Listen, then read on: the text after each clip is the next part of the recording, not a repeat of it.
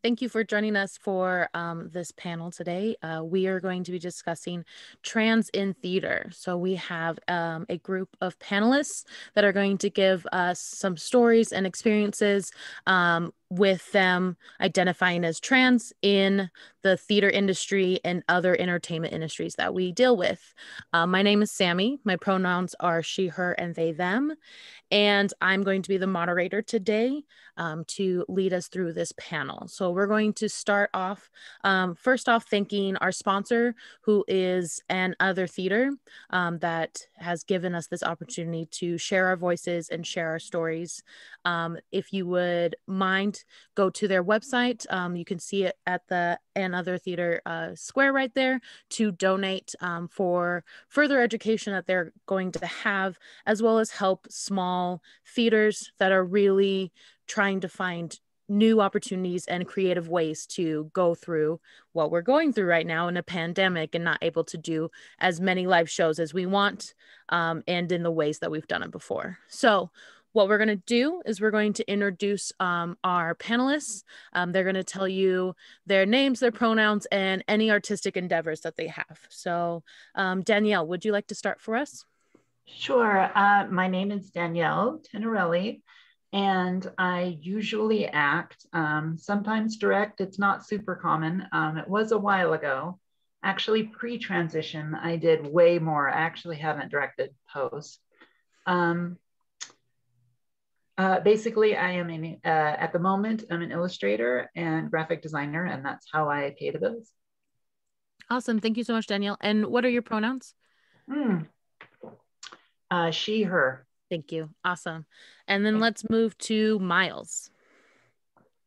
Hi, I'm Miles. My pronouns are he, him, and I've loved theaters for a long time, ever since I was like a preteen, and I am not doing a lot of theater right now, but I still am hoping to do some in the future, so I'm excited about that.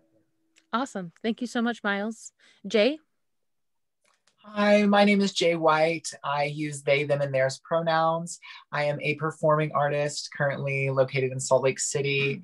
I do a lot of theater and musical theater, but also some film and TV, little directing and choreography here and there. Right now, I've been blessed with a couple of really great digital theater opportunities in the past year, but I'm actually currently working on a music video for a new recording artist going by the name Boy Mundane. So definitely keep an eye out for the really cool work happening there.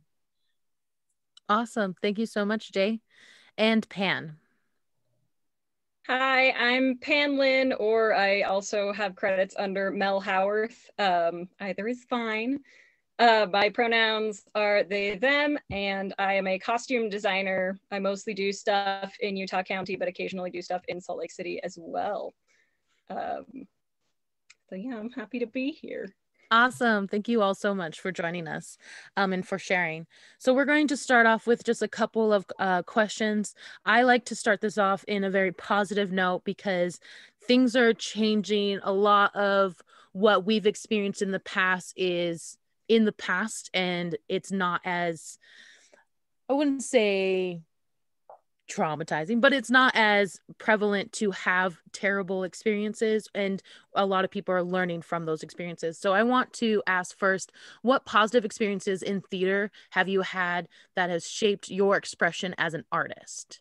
So anyone can open up and start talking if you want to about your experiences.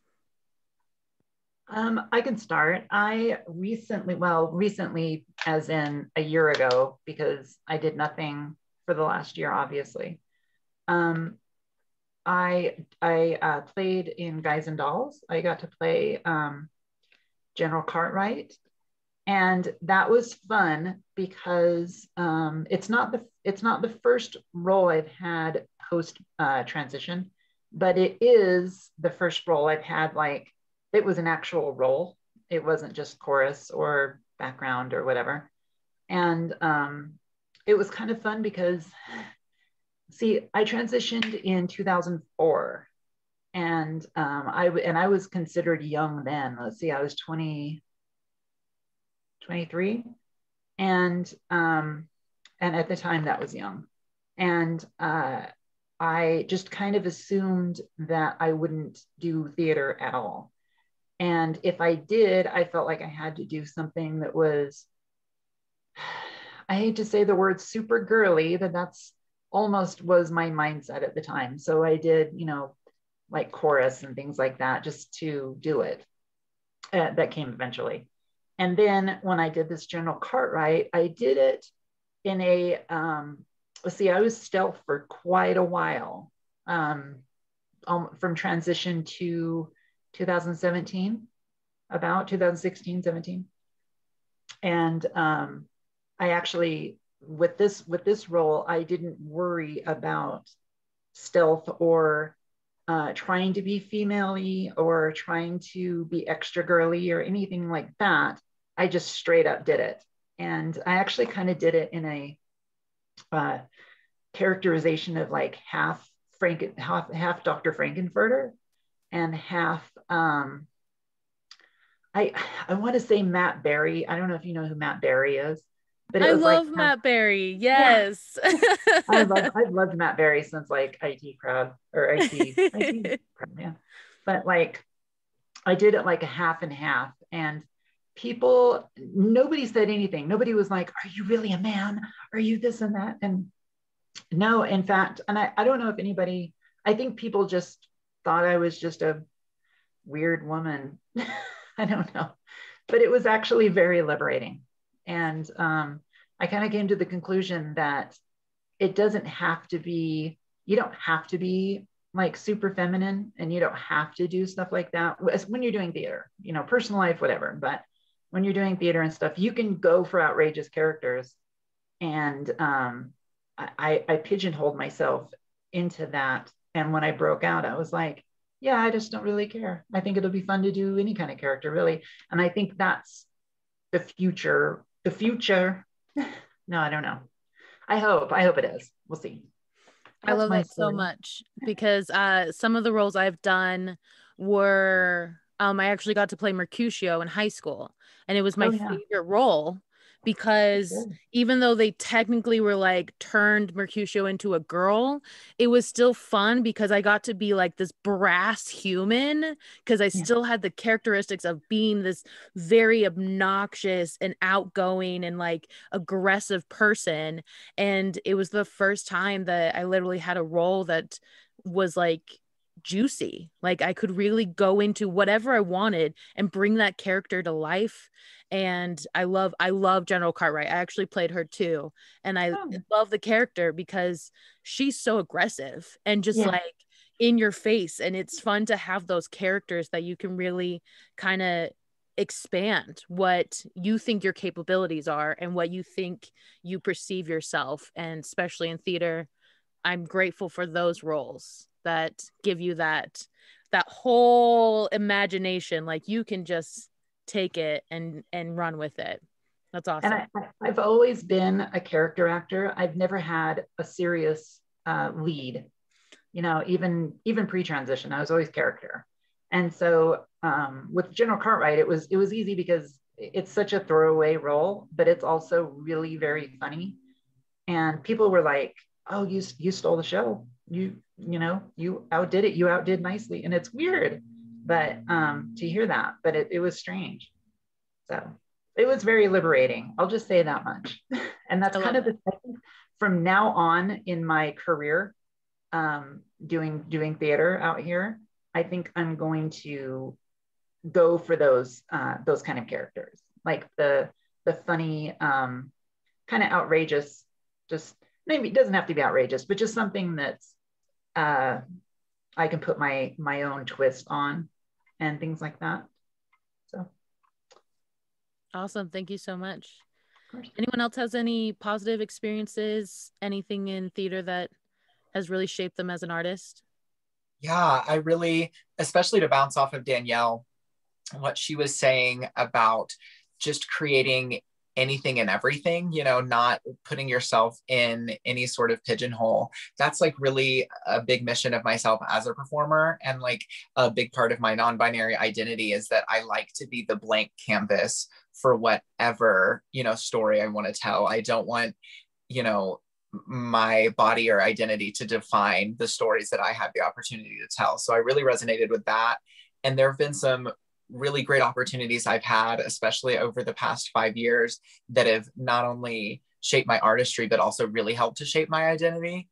Like the first time I got to play like a really openly queer character on the stage was in this beautiful play called Big Love by Charles Mee or Chuck Mee. And the script itself has like a very loose quality. Chuck Mee really allows the creative team and the performers to take liberties with it in whatever ways that they see fit for the, you know, group that they have there. And I was playing the character of Giuliano. And in the end, in this particular production, there is a wedding in the show, and the character of Giuliano, who was like a pretty like kind of effeminate, genderqueer, but like world traveler type, you know, who lived on this villa in Italy. By the end, actually at the wedding came out and I was in full drag in a wedding dress. It was the first time that I had like full presented. It was crazy. I had to do it in 21 minutes, like go from nothing to like full beat padded, like lashes, you know, like a full hairpiece. I had a team. I had like 3 dressers helping me get ready for this as I'm just there like caking on a new face and like redrawing my eyebrows. It was so much, it was so hectic, but it was so much fun. And my favorite thing about it was so many times, because I would come out in the beginning, I had this big veil, like you had no idea who it was, because you saw a bunch of the different brides in the wedding like come out and they got to, you know, have their interest, and they were like, oh wait, this doesn't add up, there's another person, like who is this? And then, you know, I got to take off the veil and sing Ave Maria, like covered in highlighter in this glowing light. And it was just like the most exciting experience. And my favorite thing is when sometimes people would come up at the end and like see me after the show, like in my normal clothes, but then also in my like drag makeup still. And they were like, oh my God, it was Giuliano. Like they didn't make the connection that they thought it was a whole new actress. Like so that was very satisfying to know that I, you know, snatched it that hard. Even the photographer for the show, when we were doing our shoots, like thought that it was a whole different person at first. And I knew him well. I had worked with him so many times before. It was so fun.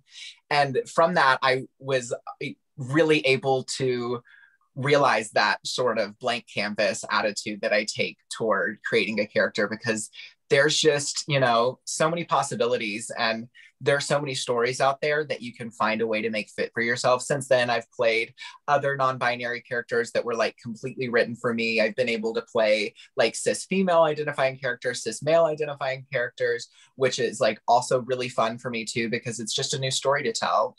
But it really, as far as like bringing my queerness into my art, that was like really the precipice for that. I love that so much. I also loved that wedding dress. I'm not gonna lie. That was my favorite look I've ever seen. It was so fun. Thank you so much, Jae. Anyone else? I'd like to say something real quick. So I actually also saw that production of Big Love, and I don't know if you remember, but I totally came up to you after the show and I was like, okay, I saw your poster in the lobby and I was like, they, them. And then I was like, so like, I knew immediately, I was like, that is Jae right there. Just like, damn, like that was a beautiful moment for me. And I was just like, I was so like nervous and like a little starstruck to like come talk to you after the show, because, that was good gender feels for me too. So, yes, I remember meeting you. Like, we've been Facebook friends ever since. Hey Jae, I have to say that I just looked it up, and wow, that is impressive. Right? That, you know, like besides look and all of that, that must have been extremely liberating.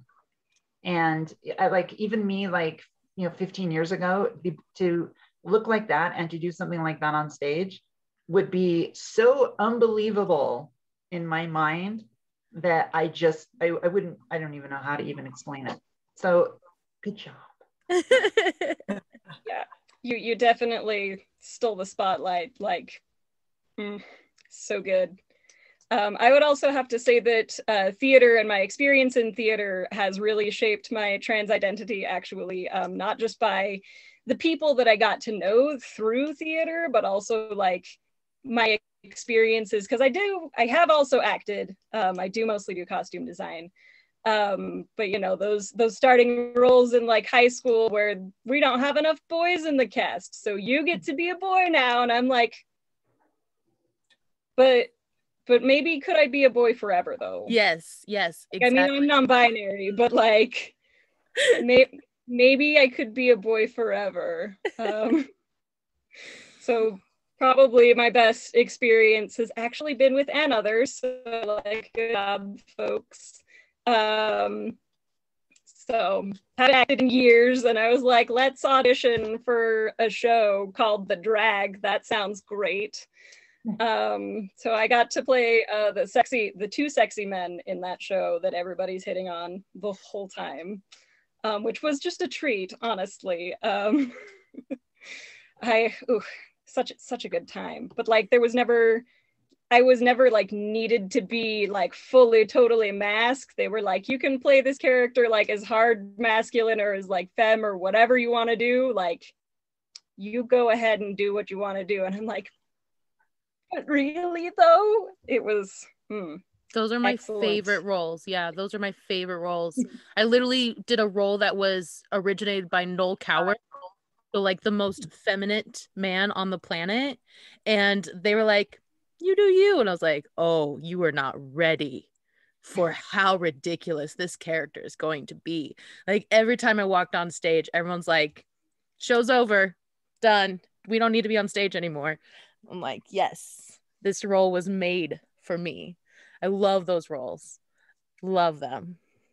Also, I need to check out The Drag. That sounds like an amazing show. I'm gonna write that down. That Awesome. was at another theater, right? Yes, it's by Mae West. So Ooh, yeah. Fun. Okay, I'm writing that down right now. I love. Oh, go ahead. Oh no, go ahead, Miles. I was just gonna say I love hearing all these stories. It's so great. I was just gonna share an experience I had, which was in high school, which the very first time I was cast in a male role, and I was freaking out because I know, like, at the time it was important to me, especially that I wanted to be in a male role. Like, kind of like Danielle said, you wanted to be more like feminine, especially at that time that you came out, or, you know, and the same for me. I wanted to be especially masculine because, yeah, but it wasn't as magnificent as that wedding dress sounds, but I wore this like suit and on stage, and I just remember feeling so confident and like, wow, someone cast me in a male role for the first time. Because before it was like, well, I don't want to play a female role, but no one will cast me in a male role. So I just am like usually the ensemble who's like, you know, which was always fun, of course. But what was the part? So yeah, so it was in high school. It's this play called A Piece of My Heart. I don't know if you've heard of it. I love that. I love that show so much. Yeah, so I don't remember the name of the character, but I played a couple different male characters, but I just really was just so happy that my theater teacher was so, you know, confident in me, and it made me confident in myself and in any future productions I did. So yeah. I love that so much. That's the one thing I feel like high school you kind of get a chance to, because there's literally not enough people, and so they just throw you into places, which I'm grateful for, but I wish that it like would become more prevalent in the fact that there's more opportunities that you could get actors to do, because they're literally a blank canvas. they're everything you want them to be if you lead up to that. I'm going to transition into a different question that's going to be a little bit more of what we have experienced negatively. So those negative experiences can bring pain and can be triggering, but they often bring light on how we can be better as a community. So what experiences or microaggressions have you had in the past that could have been handled better? Do you have any that are really prevalent that you could share that you're willing to share? Well, I have one. And listen, kids, this was a different time. Okay. So when the very first show I did, it was funny thing happened on the way to the forum, and I played gymnasia. So I was one of the courtesans, and it was awesome. It was the very first show I did post-transition. And it was extremely like liberating, but this was in the 2000s. And I can't stress enough how different that time was. Even completely different than today, but even completely different than 5 years ago. It's amazing. Anyway, so I was still stealth. I was still deep stealth. I don't know. Do they still use that term?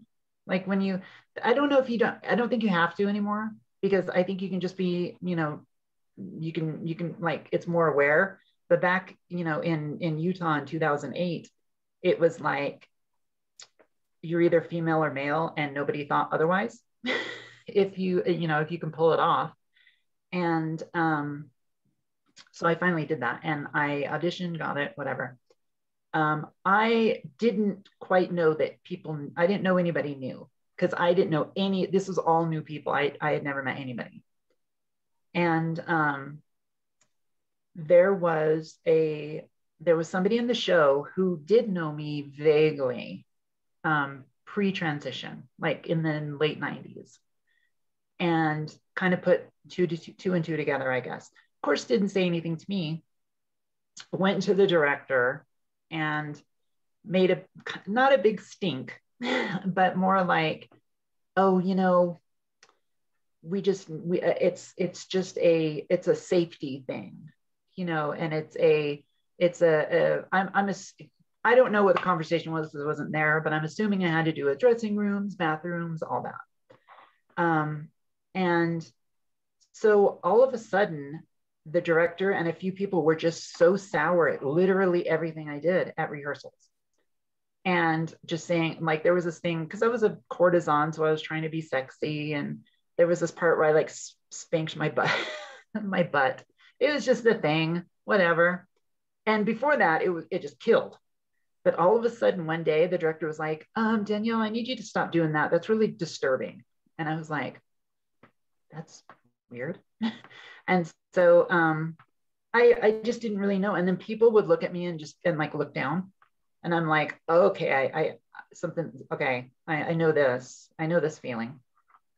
And I was talking to somebody, and they were like, oh, you need to talk to the director. And I was like, what about? And they're like, well, we don't know, but the director is really mad at you for some reason. And I was like, somebody knows. It's obvious. So I went to the director, and he's, to his credit, he was nice, but I don't think he knew how to handle the situation. He was relatively young at the time.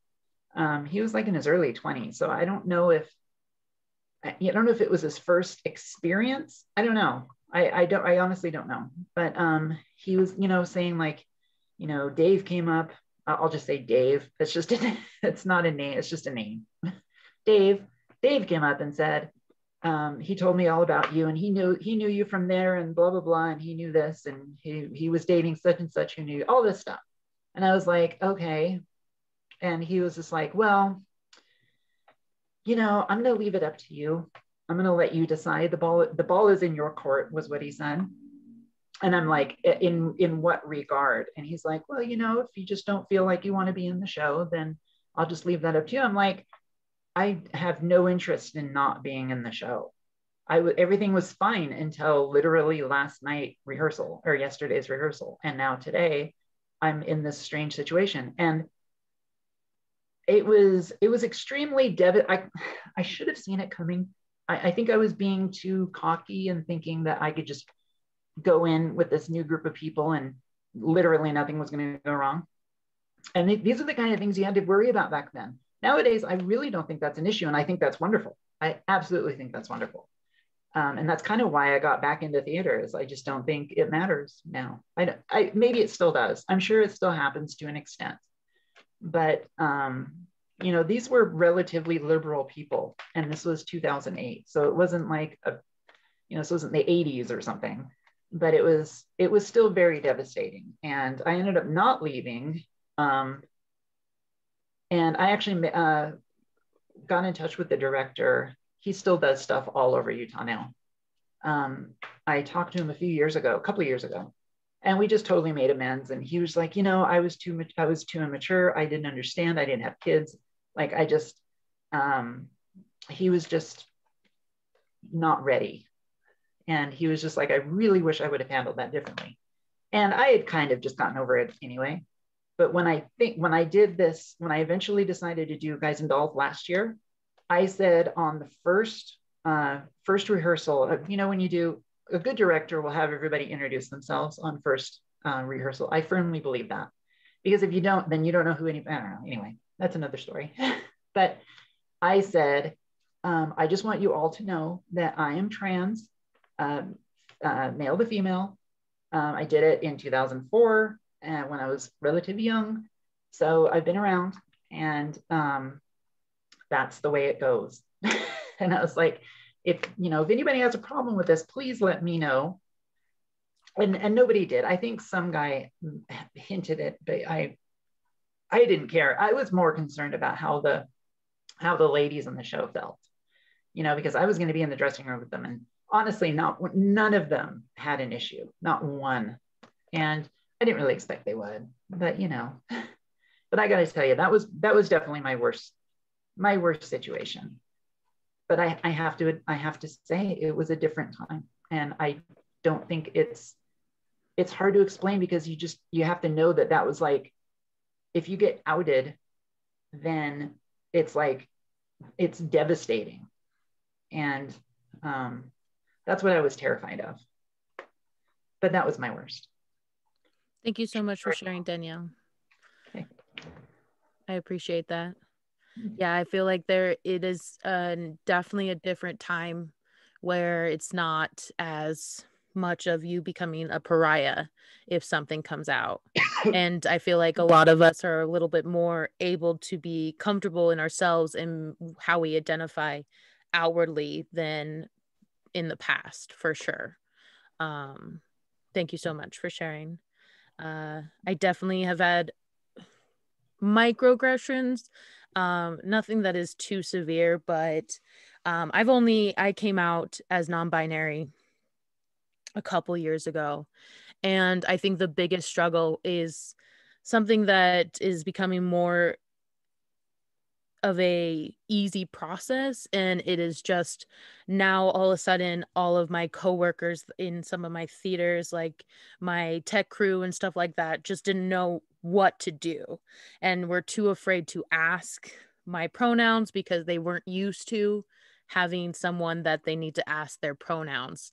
And so it was one of those moments where I would have to have these awkward conversations out of nowhere that I'm more than willing to answer and help, but definitely had people that literally cornered me to be like, well, are you a girl now? Are you a boy? What is this? I don't understand. And I'm like, okay, cool. Can we finish the show? I have no time right now backstage. Thank you very much. And so I think it's a different age, and I think it's just more of people understanding that it doesn't really matter about their comfortability as long as it's not like a dangerous thing. If you feel threatened, that's a situation we need to discuss. But I feel like a lot of people are not used to being out of their comfort zone in the fact that it's something new to them. And I think that's the biggest struggle right now, is the microaggressions of like, that's weird and not the weird I like. So I don't know how to handle it. So that is mostly the microaggressions I've experienced in the last couple years. They've changed dramatically, even in workplaces. I feel like it's changed dramatically because my place that I work is really prevalent on making sure that people understand pronouns and respect them and respect people. So it's progressing slowly but surely. I feel. I also totally feel that progression to Sammee. Like when I started my undergrad, the first year I was there, I just identified like as cis gay. Like I hadn't really had the space before moving to college to really even understand any part of my queerness or like the safety to understand any of it. So, but I was I was still a very effeminate person. Like I expressed myself on a day-to-day basis in a very feminine way. And so, but you know, I was in a college commercial musical theater program. There were plenty of gays. Like we were all, you know, we were in ballet, like we all wore like our leggings to ballet and had our nails painted. And like, it was just like the thing. And a set of shows were coming up that like one of them was about soccer and the troubles in Ireland. And it required like a large masculine base, which, you know, we all had the capabilities of do through our acting training. And I think most of us understood that we probably wouldn't go into auditioning for soccer player characters and with our nails painted and things, but there were members of the faculty at that time who needed to make it known that we weren't allowed to do that. Like that in all of our classes had like a big time that was like, okay, now listen, boys, like you can't come into this audition with your nails painted and with your makeup done. Like you need to look like real boys for this one, sort of thing. And like when we all heard, you know, it was like, okay, well, I'm a freshman. Maybe they're just like, you know, really covering all the bases with us because they think that we don't know how to audition for anything. But then I would talk to my upperclassmen friends who were also queer and they'd be like, oh, no, we got that speech yesterday too. And we were like, the frick, you know? So it kind of became one of those things where, you know, we were like, you can't tell us to do that. Like, absolutely we will. We know how to audition for something, but like, no, that's not cool. I mean, my hair was totally different then, but it was still pretty long on the top. And I always wore it up in like a little tiny top knot when I was in ballet all morning. And, you know, it was even like, I got pulled extra side. They're like, you know, you can't wear your hair up like that too. So, okay. I just got a message saying that swearing is totally okay. So, when I said frick earlier, I definitely meant fuck. Just to backtrack that. So check that one off the box. But yeah, it was one of those things where it's just like, you know, I think since then they've really grown. There was a character that I ended up playing in the ensemble where it was like we were the dance ensemble, was 4 of us, and it was 3 girls and me. And I was out as non-binary then, and I was the only one that they put in like slacks and a vest and like honestly these really cool shoes. So I'm not that mad about it because the shoes are really cool. But after the show, the director was even like, I think my biggest regret is that I just didn't put you in the dress. Like when you mentioned something on the first day of rehearsal, I was like, ooh, I'd wear the dress. And, you know, everyone was like, haha, you know, oh, Jay, the super gay. Like, because that's for a while, I think that is how people approached my identity, is that it was just like a really excessive gay rather than like understanding that it was a transness. Because maybe I didn't necessarily always understand that myself. You know, we're all on our own journeys. But it was nice to see that by the time that I graduated that program 4 years later, that not only was I was no longer the only non-binary person, like there are many non-binary people in the program now, but I was given opportunities to explore that. And I, you know, in the staff and faculty there really committed to learning and growing in that as well. I really love hearing that because it's hard when you're in an educational place and things are happening that you feel shouldn't be happening, but you don't know how to approach it because they're literally teaching you how to be who you're wanting to be in life and in your career. And so it's a fine line of what should be changed and what should be okay to address. I think the strict gender roles in educational theater is is a struggle for me, mostly because I've never fit in any of those gender roles whatsoever. And thankfully that made it so that I got to play some cool roles, but it was more out of necessity of having a body rather than being like, you have the capabilities of doing this because you're a good actor, and that's it. So thank you so much for sharing, Jae. I appreciate that. Anyone else has any experiences? Yeah, I have.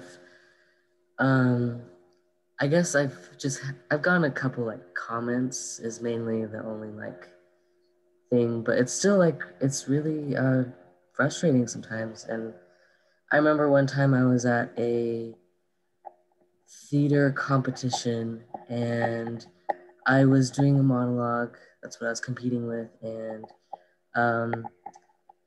it was a male character, and basically the judge said, I don't remember it word for word. They said in my notes was something like, you don't exactly fit like this gender, do like the gender you're born with, or like do the gender that you are, which they were basically saying, you're a female, do a female, try doing a female monologue next time. And I was like, you know, because they either didn't realize I was transgender or they didn't care. I don't know, but it was a little frustrating, and I don't know, but I guess that's my story. So That is frustrating, especially for a competition, because you're literally competing, just saying how amazing you are at acting. So why wouldn't it be a good monologue that you don't have to base it off of your gender? I thank you for sharing. That frustrates me, and now I'm literally about to like find that judge for you, smack him around. It's like Thank you so somebody much. just they're inserting their own value into something where it's not only is it uncalled for, but it's none of their business. Yeah. It's a competition. Yeah. It wasn't like, if you're, because I mean stuff like that happens to me, or it did, and it's like, this isn't like a class, like an opinion class. If it's a competition and a judge tells you, judge shouldn't really probably be giving you any advice or anything like that anyway, like no No, matter because what it it's is. based off of your technicalities. Like it's based Yeah. off of the actual drama, the acting, like any of that. It's not based off who you are as a person. Just the So, technique. yeah. But I don't know. He was like 80 years old or something. He was really old, and Well, that explains everything. Yeah. yeah. Yeah, that's really frustrating. I mean, no one's saying you can't play Yertle the turtle because you're not a turtle. So I, I say that. I you have to be a turtle to Yeah, be able to play that that's where role. I draw the line. Thank you so much, Miles. Pan, I know you unmuted for a brief second. Oh, I'm ready. Yeah. So I actually, back in the day, used to be like really into acting, and this is even before I like realized I was trans, but like I realized that I was intensely uncomfortable playing like typical female roles, and that's all people would cast me in, because of my body shape, which you can only see my shoulders, so you don't know about it, but I'm very feminine looking. So they're like, you be the seductress, and I'm like, no, cannot do. Like, I basically just like realized there were no roles for me and just didn't act for a really long time, because like anytime I would think about auditioning for a show, I'm like, yeah, there are 2 female characters in that show, and I don't want to play either of them because they're just not good characters. And like, I know various directors in the area, and I'm like, yeah, you're not going to cast me as a man. You're not going to like change the gender of this character. Like, there's nothing here for me to do. So I was like, well, I also like technical theater, so I guess I'm gonna go do costume design now, and that's how I'll deal with my wanting to do theater and not wanting to play those roles. So I just felt entirely like pushed out because I didn't want to play the characters that they were willing to give me. I completely feel that because that's actually why I started doing drag, weirdly enough, is because I finally could do the roles, I could do the songs, I could do all of these things that I wasn't going to be able to do in an actual show because there's no way in hell that they were going to cast me in it. I mean, I played Ralph from Reefer Madness, and that was so much fun. We just did Merry Sunshine, me and my best friend. It was ridiculous. It was so funny. I got to sing the song that I wanted to sing, and I've fought with theater on that my entire life because high school, I was conveniently all of these fun roles that were actual male roles because they needed to fill in spots. But then once I got into professional and like in college theater, it turned into, no, we want to try to find your type. What are you? Which I was like, first off, rude. How dare you? Because it was all based off of your gender and your body. And that is the most ridiculous thing because I look like I'm 21. I am not. And for my entire life, I've looked older than I was. And so I always played the adult roles. I always played the parent roles, even though I was like 18. And then the moment I turned 25, all of a sudden I'm the high schooler, which I'm like, oh, why? Like, can I not be the high schooler one more time? I'm okay with being an adult now. I actually can act like an adult because I know what an adult is, unlike being an 18-year-old and playing adult. And I think that's the biggest struggle I have is like I started stage managing and doing drag because I still love theater. I still want to be a part of it, but I'm not going to find a role that I'm going to like and then you're going to cast me in because I want to be Bloom in Producers, but you're not going to cast me in that. I'd be great. I'd be brilliant is that role. But the gender and body type is going to hinder so much casting, which is frustrating, especially in a profession where you're literally becoming a new character. Why are we typecasting when you could literally do anything you want if you just let people be the amazing actors that they are? So thank you so much for sharing, Pan. I feel that on a spiritual level. I could literally have a TED talk about it. No one wants to hear it right now. I want to hear it. We'll do a second recording. It'll be fine. So what we're going to move on to some of our hopes of future. So I would like to hear what you would like theater to go. Where would you like to see theater and how would you like to see it improved? So whoever wants to. Yeah, I feel like especially, oh, sorry. Should we both go at the same time, Pam? The excitement. Everyone's like, yes, let me talk. Right. Okay, cool.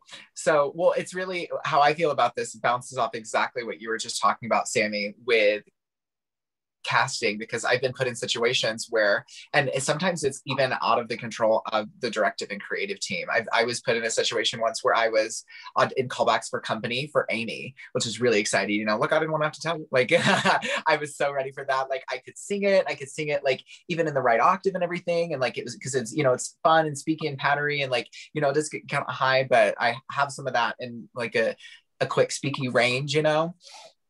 And I was really excited for that opportunity. And I think that even like the creators of the show really wanted to move it in that direction.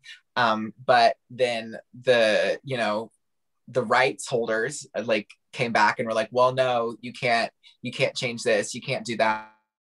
You can't put someone of this gender in like this gender thing, blah, blah, blah. So they had to make a different decision with casting. And I think part of it had to also do with, you know, they were opening a new production on the West End where they were like completely rewriting Amy's character to be Jamie. But it was really kind of interesting to be stuck in that place too. And that's where I'd like to see theater to go, is this separation of the idea of being so stuck in a gender for a character. I really love the work that especially like a lot of the Shakespeare companies in England are doing right now, like the Royal Shakespeare Company and the Globe, the way that they approach gender in their casting. And I guess it's a lot easier with Shakespeare because, you know, there isn't somebody that holds the rights. But I want to see more of that. And especially I want to see more of that because I think a lot of people get stuck to, and well, okay, maybe I can't necessarily sing that. Like that key isn't good for me. Well, then change the key. You know, it's not that hard. Take it down a little bit, take it up a little bit. Like if you are motivated in your own life to want to tell a story, then you should be able to tell that story. And in any institution or key or anything that's holding you back from telling that story needs to readdress itself. You know, we shouldn't be put into the boxes of what we were, you know, dealt. We should be taking those boxes and like expanding them or like shredding them, because boxes are silly anyway. I love that, and I completely agree, especially because the only Cinderella I like is the Brandy version. Yes, I've watched it multiple times since it got on Disney Plus, and I realized the only reason why I like it is because it's lower. Like the key is completely down, and it sounds so much better in my opinion, because you can actually hear the words, and you can, like, I love that it's not this high soprano that you can barely really tell what is going on, and you can have more emotion in it. Like, I feel like we need to be revamping theater because we can. And if it's not able to revamp, create it.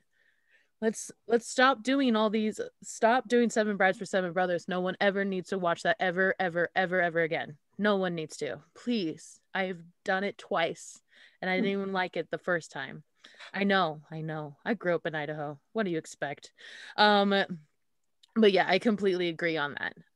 Pan, I'm gonna let you share your thoughts. Yeah, my thing is just I want casting directors to just like sit there and think and be like, does the gender of this character matter? Because I would say like 99% of the time it does not matter.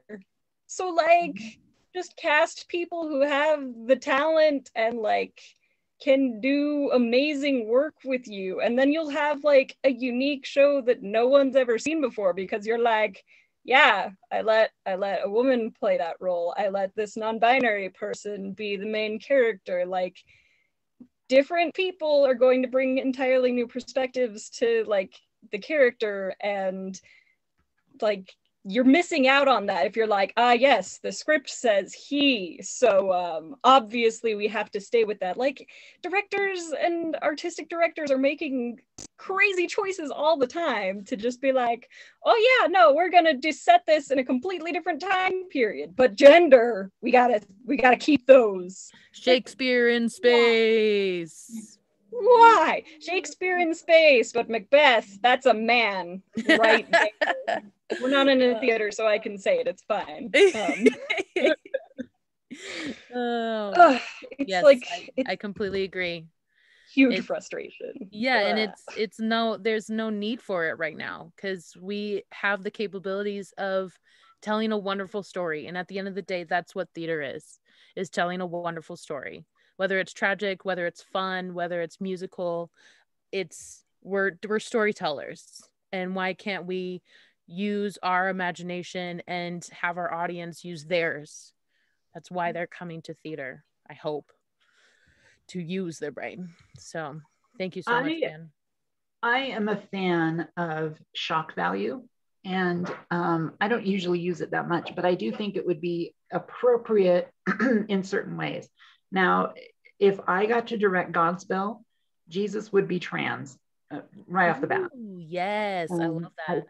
I think that would be exciting. And if I directed Rent, Maureen would be trans. Oh, I love that. Because I think that would work. I've thought that since the 90s. I think it would be cool even today. I don't know if those are ever going to happen, but if they did, that would be my mindset. There was a time where switch casts were popular. I don't know if it was just an underground thing. I don't think anybody, other than like, you know, charity concerts, things like that, there would always be like, you know, the Bad Girls show where it's all guys and singing, you know, Poor Unfortunate Souls and stuff like that. And that still resonates a little today. But I think if we're going to talk about Utah theater, I love the idea, and it's something I just have thought for years of having. I love the idea of like Godspell and Hair. Not only do they never happen in Utah, but they, when they do, they play it as safe as possible. And neither of those shows are supposed to be safe. Godspell maybe, but not really. And I love the idea of having just whatever you want. You know, you can be, you can be a furry. I don't care. You know what I mean? It's just, you can just do all of that. And I think personally, that's the future that I want to see. I want to see where it doesn't matter. I want to see women playing Hedwig. I want to see women playing Frankenfurter. Maybe not so much Laverne Cox, but that's not because of who or what she is. I just didn't like her decisions that she made. That whole show was a mess. It was unnecessary. We'll just put it that. Yeah, it was completely unnecessary. Yep. But and that's, you know, Rocky Horror is like dear to my heart because, you know, when I was in high school, Frankenfurter, it's like, I'm like, this is pre-internet, folks. And I'm like, am I a cross-dresser? You know, and then I would look at Frankenfurter and be like, well, that's not what I am. That's not me. But, you know, so it was always kind of like this thing in my mind. But I just want to see, I want to see where it doesn't matter. I love the idea, like there are certain roles. Okay, unless you're amazing, I don't see anybody who's trans playing Belle in Beauty and the Beast. I don't see it. Not saying it's impossible. I would love beyond belief to see that. Love it. I know somebody, see, when I was in LA, I just moved here from LA a couple of years ago. And I grew up in Utah, but it's a long story. Anyway, I auditioned for Grey Gardens and I hit all the notes and did all of that. It wasn't Little Edie, Big Edie. It was, because I'm not a soprano. And they loved everything I did, loved it. But they were like, I just don't know what to do with you because I want to cast you, but we just can't. And it wasn't like we don't want a gross tranny, you know. I know that's a bad word, but that's kind of like the way people talk still. And especially in LA, it's strange. That word still comes around. But we don't want that kind of thing. We want, you know, traditional. But we're really progressive, so we want to do this, you know. And I'm like, well, then why are you even telling me? Just either do it or don't, you know. And I think the idea of being able to do that should just be the future. It should just be like, okay, sounds good. A female beast, hey, why not? I don't know. I agree. I think the biggest thing right now is we need to have more representation than just Hedwig and Frankenfurter as a trans character. And I think that's the biggest thing is we need to, it's the same with having a color conscious casting now, is we don't need to have that token Black person. I've been it so many damn times. I am the ultimate token Black person in Idaho. But I don't want to have to go to a show and be like, okay, I can count how many genders are in this show. I can tell. I can see that there is no actual expression of the actor. It is all what the script they think needs to say. And I feel like if we have more representation of non-binary folks, of trans folks actually being themselves in shows, I think that is, we owe it to our audiences and we owe it to the people that are going to grow up and do theater to see that representation and not just have to go and see Rocky Horror to see that representation. I think that's very important nowadays, of actually showing the people that are in the shows and what their lives are on stage. Very important. Yeah, and I can explain, I can say all of that to you and all of you, and you totally get it. But to be a contrarian, I would give anything to play Hedwig or Frankenfurter. Oh, hells yeah. Hells yeah. I want to play Hedwig so bad. Don't we all? I now just want an entire furry version of Godspell. I am ready. I will build those costumes. I'm all for it. Yes. I don't understand why it wasn't that to begin with, to be perfectly honest. I feel like that's exactly how he meant it to be. I love it. Awesome. Yeah, that's the point I was gonna bring up, is representation, because even if it's just like, because there's gonna be new shows always coming, right? And even if it's years in the future, and if people were to write more characters that were more tailored towards either if it's a non-binary character, or even if it's just a character that is that's easier to adjust. It's not like strictly like female or something, but I agree with what everyone said. And fun fact, I did Godspell in high school, so that was jealous. I'm so jealous. What state was that? Utah? Utah, yeah. Really? No, yeah. That's a surprise. I went to a really small performing arts high school, like a charter school. Oh, that makes sense. Did you go to SPA? That'll do it. For 1 year, but the Godspell, our school actually shut down. It was called Pioneer High School for the performing arts. Oh wow. The show shut the school down? No, the school, the state like pulled their funding or something. And that's lame. Like, we're shutting your school down. Anyway, they're like, we hate this show. We're pulling the license. How dare you? You don't get any education now. How dare you? We asked for Bye Bye Birdie and you gave us Godspell. How dare you? Thank you so much. I think that I agree with all of our ideas and thoughts on where theater should go in the future and how it should be improved. What I would like to know right now is, what do you do in your work that creates a safe place for other trans artists? Because I know that there's a lot of progression and a lot of things that are changing in theater, but I would like to know what you're doing in your positions to kind of help create that progressiveness. Well, I think it goes without saying, if I did something, like if I directed or produced or anything, it's 100% inclusive. Like you can, and I think I can't imagine any of us not saying that. But I feel like even when I do artwork, like every single thing I do, every single thing is subconsciously and purposely gender related. And I'll look at stuff that I did 10 years ago and I'll be like, why am I drawing boobs and that? What's the deal with that? Like all over the place.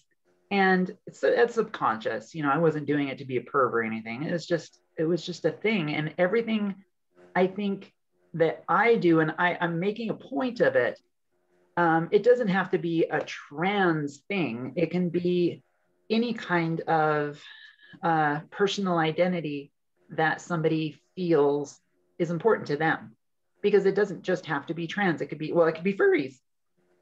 You know what I mean? There's legitimate furries. And that's not just kink, but like straight up. And it's like, it's such a salt of life. It's like, it makes everything so much better. And to repress all of that and to stop that in an artistic standpoint is nothing but dark ages. And I refuse to have anything to do with that. Refuse. And that's mine. I love it. Yeah, I completely agree with that. I was gonna say, I've been in productions before where they actually, it's a new cast, may not have worked with some of the people or any of the people, and I have been in productions where they're like, okay, let's introduce ourselves and say our pronouns. So that's really helpful. So I think it was you, Sammee, that said, like, you had awkward conversations with people about like your pronouns or something. And it's like, if you can just, if everyone's saying it, it's so much easier, and it's like, just gets it out of the way. But, and I also just try to, I'm very open about my identity, and I just try to make sure I make anyone, everyone feel comfortable with me. And like, I don't know, I can usually tell if someone's kind of uncomfortable, or not always, but and I just try to reach out to people if I can, if it seems like they're uncomfortable, and just be friendly, and just make it as safe of a space as I can, I guess. Agree. Yeah, that's what I like to do. I'm literally like too friendly sometimes. It's kind of obnoxious and like so excited to see people and just have them feel as warm and welcomed with whoever they are and whatever they like in. And I definitely try to make it so, especially as a stage manager, I try to make every space as comfortable with who that person is, so they know that automatically if there is an issue they can come to me and be like, okay, this is the problem, and it'll be fixed in a appropriate manner and not just become a awkward situation. So I definitely strive to have that comfortability as well as have that somewhat vulnerability in the fact that I'm very open and very willing to answer questions, to help to a certain extent, to make it so that it's not fallen on someone that is not comfortable with that yet, so awesome. Thanks, Miles. Anyone else? Yeah, I to continue that, like I feel like even in spaces where pronouns aren't automatically part of the conversation, like I always force them in there. Like, if someone is like, okay, we're all gonna go around and say our name, and then I'm like, and pronouns, like I'm not afraid to jump it in and make sure that everyone says it, because I think it's important to not feel ostracized by the only person needing to have their pronouns like mentioned. Yeah. But that's like usually in kind of an overall realm. When I'm a choreographer and when I'm choreographing things, especially in partnering, I really like to forget about gender in partnering, because I feel like partnering in dance is often so deeply gendered. I always I'm like, okay, well, this is part A, this is part B, or part 1, part 2. And I like almost refuse to put, like consistently woman in part A and then man in part B. I like always just make sure that I fit what bodies I think like would share weight best and like work together. And a good choreographer is able to work with the bodies that they have, not to try to fit something to a quota that they want it to achieve. So that's all a really big thing for me. And just trying to get people to, I think, as Pan kind of mentioned earlier, like take gender out of it. Like, does it matter right now? Like if it does, if like gender is like a very important part of this story and like what we're telling, then great, let's actually really talk about that and why gender is important. But if not, then like forget about it. I love that so much, especially because I'd rather throw someone that is lighter than have a guy try to lift me up. Nope, ain't happening. No. That's the most terrifying thing ever. Awesome. Thank you so much, Jay. Yeah. Pan, do you have any thoughts, especially since you're a costumer? Mm-hmm. Oh no, their video is freezing. Okay, yeah, we can hear you. Okay, well, I don't care if my video is not working. If you can hear me, that's the important thing. So costume design wise, usually, I mean, I'm just myself when I'm there. I'm like, hello, I'm non-binary. That's what this means. Also, yeah. So usually that opens the floor for other people if they need to talk about gender and pronoun things, but a lot of people are just like, I don't know what that is. So I'm always like prepared to have a little like, let me educate you on what some gender things. But also like for me, I am, for instance, not afraid to go to a different section of the clothing store whenever I'm like buying stuff. Like obviously I take people's measurements. I don't go, you're a men's small, I can only find your clothes in men's small or whatever. Like it doesn't make any sense to do that. And honestly, I've found some amazing stuff for some of my male actors in the women's section, like beautiful, perfect items, just things like that. And personally, like I have tailoring skills, and I also know how to size up and size down patterns. So like if it's not a usual thing for somebody to like find clothes in their size, I'm like, don't worry about it, I got it. Like I know how to do this, I can do it for you. I have no issues there. And that's usually the kind of thing that I have had to deal with. This isn't a theater thing, but I've actually been doing some tailoring on the side since I am not involved with any theater projects for the past year or so because, you know, COVID. So I have tailored a wedding suit for a lesbian couple that were getting married. And then some gender non-conforming people and getting like their clothes like custom tailored because they're like, yeah, men's clothes, like the sleeve length is always too long, it's always too like wide, but like I like the overall look of it and I don't want to buy the things from the women's section because the fit is all wrong. And like these are the kind of things that I've been involved with outside of theater, you know, sometimes I can bring into the theater world. For a while there, we never actually ended up doing it, but I was doing like some theoretical mock-ups of non-binary maternity wear. So that was fun. That's awesome. Yeah, it was a really interesting and very like collaborative process because the person that I was designing the clothes for was, you know, they were pregnant then, and I was like, I don't know that any of this is going to happen before when you need it, but it is like a really cool thing to like sit and consider because honestly, if you look at a lot of maternity stuff, it's either like you get jeans and a shirt or it's like the most femme thing that you've ever seen, and they're just like, this is not for me. Yeah. And making clothes is a fun time. Also, I know because we actually at Another we did recently do Hedwig, learned where to find all of the extra large women's shoes. So yes, I love that.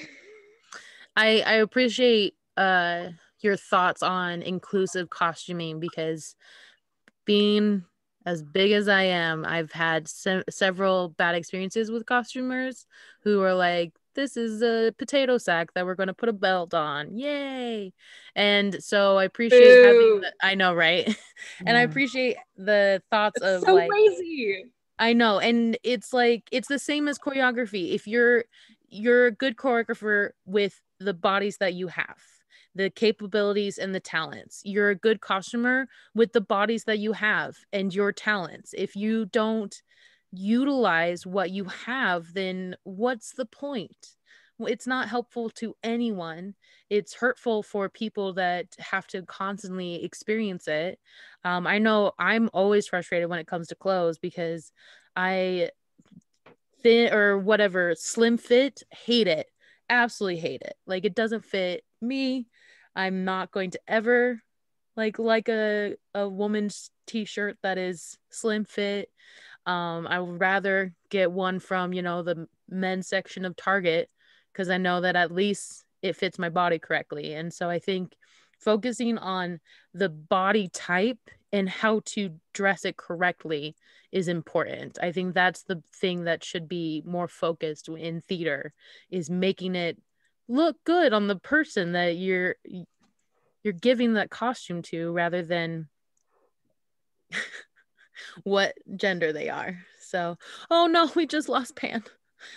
I think hopefully they'll be back. Their poor internet.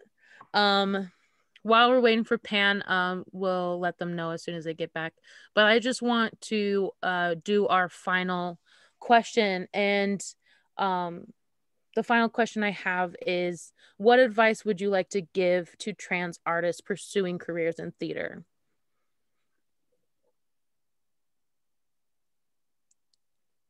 I love all the thinking faces. This is my favorite.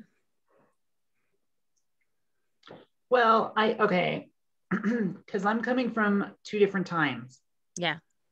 Back in the day, I would have said, just be ready. And I hate saying this, but accept what's going to happen. But, and that still might be kind of true. I think it just 100% depends on who and where. And like another theater, no, I would never say that. But other theaters, probably. And it even scares me now. Like there's certain theaters I just don't think I can audition for, because I ask people, to such and such, would I be accepted? And that might be coming from an old place, but I think it's still prevalent to an extent, maybe. And sometimes they say no, and a lot of times they say yes. I'm not sure they would know though. But I think that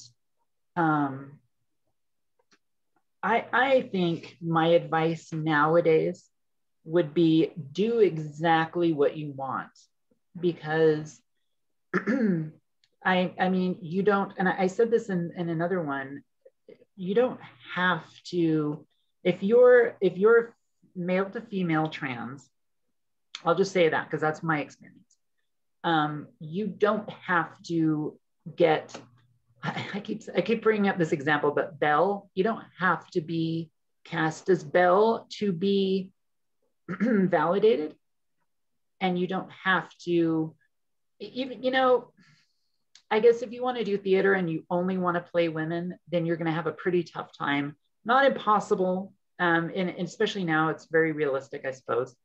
But I think like if I went and auditioned for something and I was cast as a man, as long as it wasn't like, like if it wasn't something ridiculous, you know what I mean? Yeah. Like Gaston or something. Even though then I think that would be, I could probably do that and make it funny. I think you would be a bomb Gaston. Just maybe. I mean, you did Cartwright. You could be a bomb Gaston. That'd be funny enough, I did Mr. Kodai from She Loves Me, and I did it like Phil Hartman. So it was more like, like I love that. Like almost creepy. I don't know. It was just funny. Like Zach Brannigan. Even, I know that's not Phil Hartman, but just like the idea of like this completely self-absorbed. And I didn't do it campy, but this is here nor there. But it's just like, if you want to just play girly girl female characters, be ready to not do those and not be cast as that. I don't think we're there yet. I think we could, unless it's specific. Unless it's like, we are only hiring trans actors for such and such. But just do what you find the character to be, and that would be funny. Not funny, I mean, I'm a comedian, so funny. But if you're serious, if you have the dancing chops to do female stuff, that's amazing. And you have my ultimate respect, because that's been my dream. I mean, when I was like 6 years old, I told my mom I wanted to do ballet. And of course that was, what? But because I've known I was trans since I was like 5. But it's like, if you want to do that for a fantasy wise, then hooray. If you want to do it for self-fulfillment, then hooray. But if you want to do it and not be realistic, then ooh. let's still try to be realistic, folks. That's my opinion. I like it. Thank you so much, Danielle. Sure.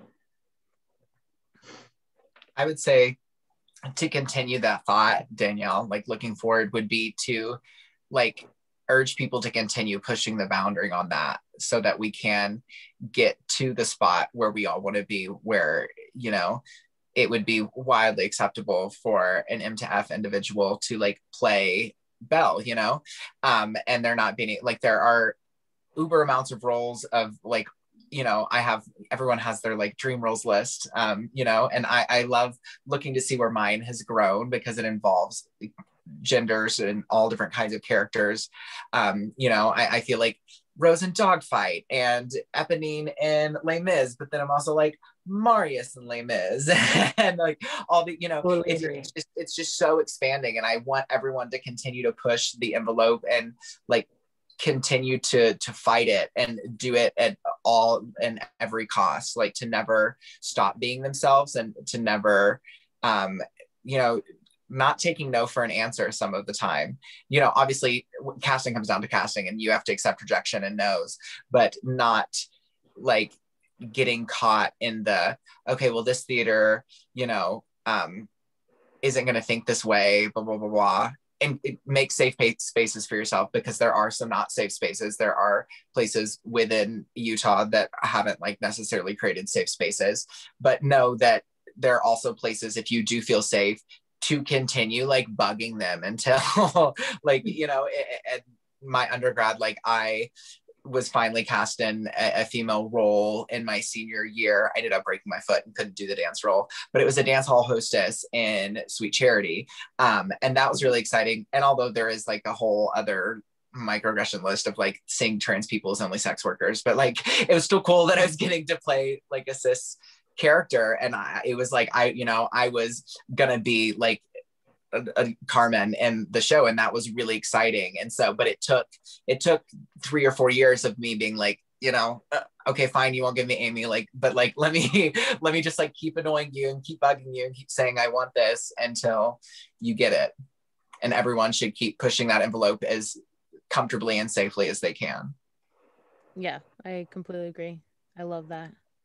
Thank you so much. Pan, we're back. I'm glad you're back. We missed you. We're just discussing your advice for future trans artists pursuing careers in theater. So if you want to give your advice, Miles also hasn't gone, or I haven't gone either. So you have some time. Every single person, when I ask that, we're like, So you have time to do your to think about it. I mean, I could go right now. Awesome.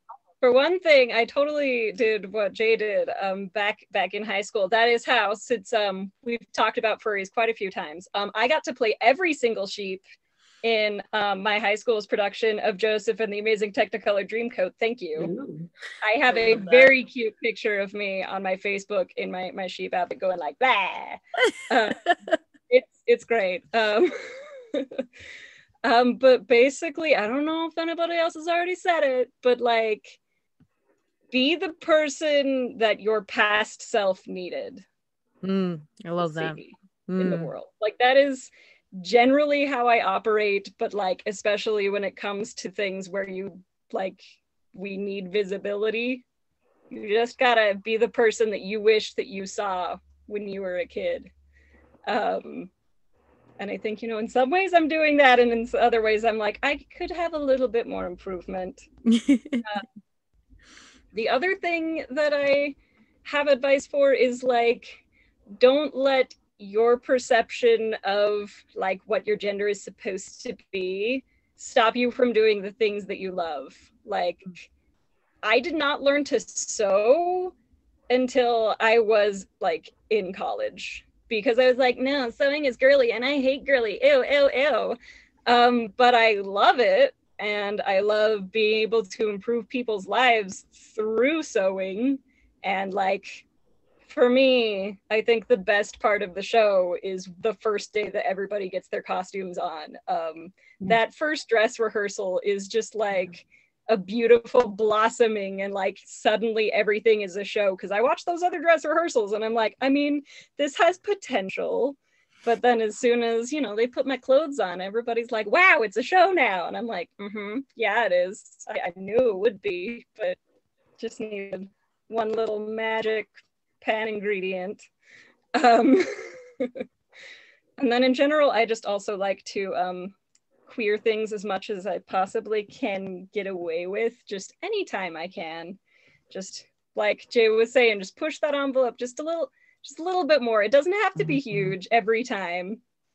Could you just do it just a tiny bit as a treat? But yeah. I love that. I love that so much. The first dress rehearsal with costumes is literally Christmas for me. I get so excited. It's like when everything finally is completed. You got the lights, you got the mic, you got the wig, you got the costume, you're set. I love it. Awesome. Thank you so much for your advice, Pan. Miles, do you have any advice? Oh yeah, I was trying to think. I would say that, well, when I first came out, I don't know, I was kind of discouraged doing theater a little bit. It was just frustrating, you know, like we have talked about the frustrations of doing theater, being trans or non-binary. But I would say be proud of who you are and don't view it as something don't view your identity as something that's holding you back or even as a weakness. Play to your strengths and play to your unique qualities that you have. And you know, I don't exactly do theater as much as a career anymore. I do it more as a hobby. And I left the theater career for other reasons, but don't let your identity be the reason and your frustrations be the reason you leave theater if you are thinking about it. Because like, if you're passionate about it and you're determined, you can make it happen. And you know, like Danielle said, you know, sometimes you have to adjust your expectations sometimes, but you know, we are progressing and in the theater world, and I think that just be proud of who you are, advocate for yourself, and love yourself. I don't know. I love it. I love it so much. I completely agree. I think my advice would be to find your support, because I think that's the biggest thing, is finding the people that love you no matter what, especially in a career where you are constantly giving and giving and giving and giving, and you need to have those people that are giving back. And that's important to me. I know that that's helped me throughout the years to just keep going, and also just be the storyteller that you want to be, no matter what, no matter your body type, your skin color, your identity. I think that is what theater should start going back to, is that deep down you're a storyteller and you're just sharing stories no matter what. I love that. Awesome. Well, you all have been wonderful. I really appreciate you sharing your stories and giving us a chance to hear your voices and give people other chances to learn from your stories and your voices. So I think that's it. You've been wonderful. Danielle, you went and grabbed something, so I'm interested what you grabbed. Oh, I went and somebody put something under my door. Oh. And I think it was a neighbor that it's nothing. Okay. It's nothing exciting, I promise. Well, thank you all so much for joining, and anyone that watches this, thank you for joining as well and listening to our stories. Definitely check out Another Theater and donate if you can. So, yay, we're done.